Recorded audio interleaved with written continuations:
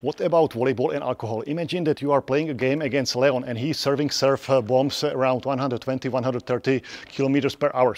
If you take some alcohol before the game, you have no chance to take this ball.